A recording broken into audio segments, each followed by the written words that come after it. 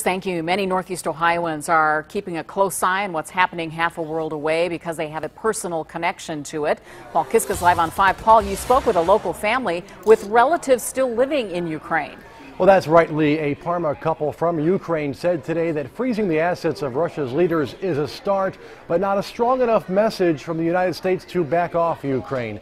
Now, this Parma family worries loved ones in Ukraine would die trying to stand up against a Russian army that has them overwhelmingly outnumbered. Victor Pilipchuk moved to America to lead the Ukrainian Baptist Church in Parma. 7 years later, he and his family make Northeast Ohio home. They wait anxiously for every call from relatives and friends in Ukraine. Now they fear patriotism in Ukraine has reached such a passionate level because of Russia moving into Crimea. Their loved ones would die trying to defend their homeland. Unfortunately, that's the fear that we have. Pilipchuk and his wife say Russia's leaders need a stronger message from the U.S. Hit them where it hurts, Victor says. Put economic sanctions on oil and natural gas. Russia is very dependent on oil trade and gas trade.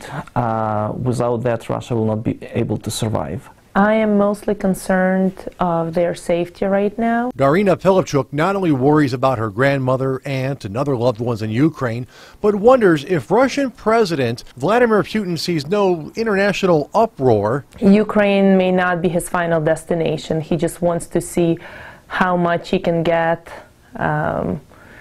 with as little resistance as possible. And until he gets that resistance, most likely he will not stop. That is my personal sentiment. The Pilipchuks call the vote in Crimea to join Russia a predetermined outcome and a farce. 123% voted in Sevastopol. That's ridiculous. The Pilipchuks said a fundraiser at St. Andrew Ukrainian Catholic Church in Parma had a fundraiser this past Saturday for people wounded in clashes in Ukraine.